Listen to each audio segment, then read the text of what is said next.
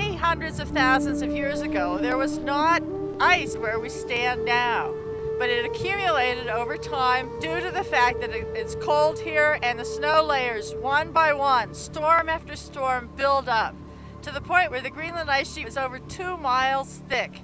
Inside the ice and inside the snow are stored chemical indicators of past climates, so that from ice coring science, we know that climate can change in less than 10 years. Yeah, ice cores are pretty remarkable because they contain annual layers. So every year that snow falls, because it doesn't melt, it just accumulates.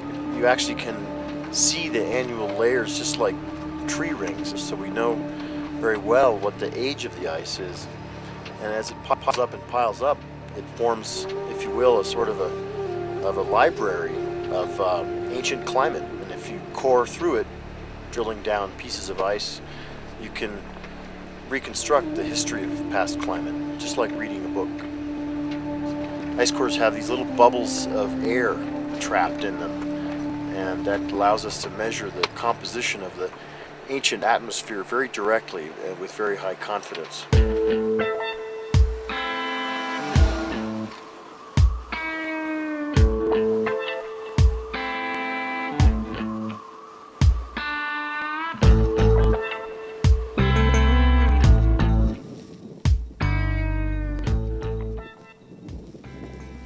Firn is snow that is more than 1 year old. And here at the summit of Greenland, we're in a cold spot so that snow does not melt from year to year. So that it is piled up until we have about 80 meters of what we call firn, with about 60 centimeters of snow. Snow is from this year on top of it. What we're doing here is looking at the physical nature of the firn. So we're looking at how dense it is versus depth. It's going to get more dense as it goes to depth. And look at how much was deposited each year, and step back in time to see what the temperature and what the accumulation rate was many years ago.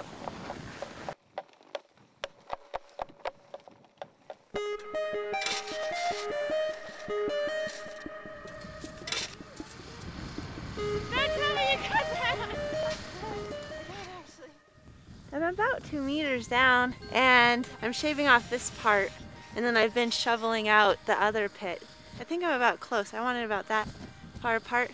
It's a real bummer when you get a hole, if you get it a little too thin in spots, and then you end up with a hole in the wall. So I'm going to try to avoid that. So Zoe's been digging a snow pit in the top 2 meters. That's the most fragile place. Deeper down, we can take ice cores and firn cores, and they'll hold together. But snow pits pretty much has to be done in situ.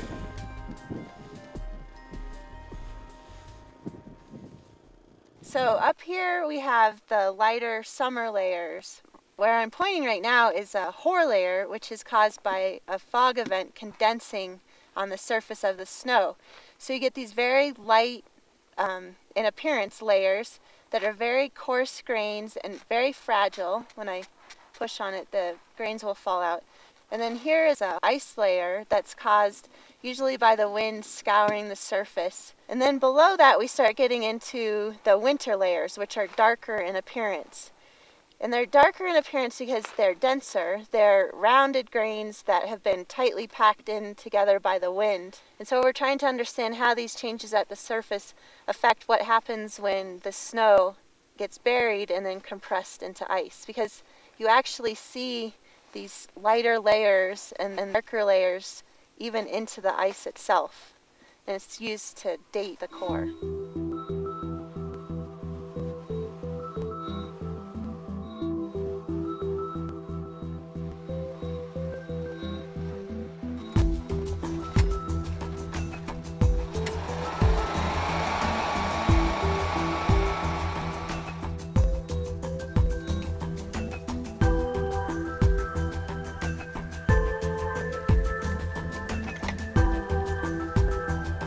So here, what we're doing is we're going to, for every run of the drill that they do, and a run is going down the hole and coming back with core.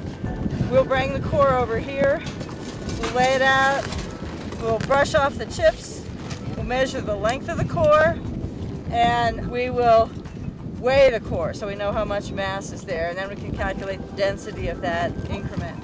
Elise is the master eyeball. Madam Sharp Eyes. 101.7.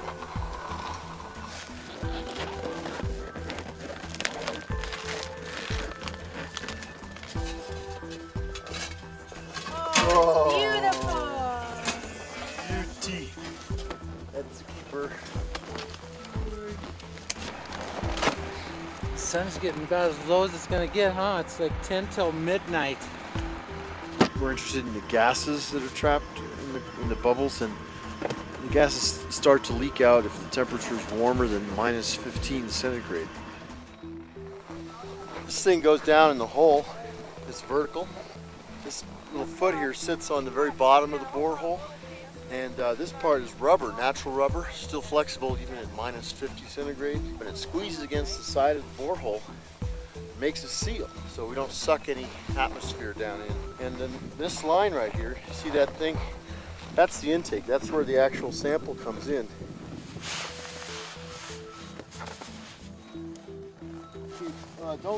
Don't put any weight on the tubes. The tubes are not the strength member. The weight's supposed to be on the green tape.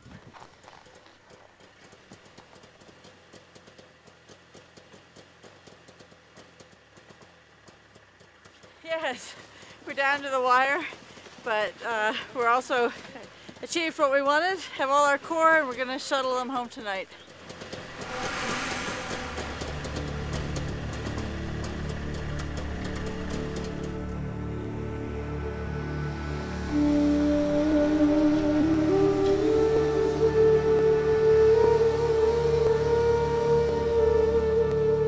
We can look at climates in tree rings, we can look at climates in sediment cores, but ice cores drilled on ice sheets have a special character. That's the only way that we can learn about past atmospheric composition.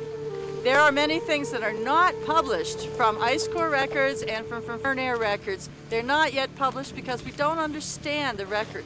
We don't understand how it came to be. This study aims to understand the processes that form that, so that we can unlock the clues to more records. If we're going to build credible models of future climate, we really need to have great confidence in these past estimates of temperature. So what we're doing here is very important. We're making it so you can really take this one to the bank.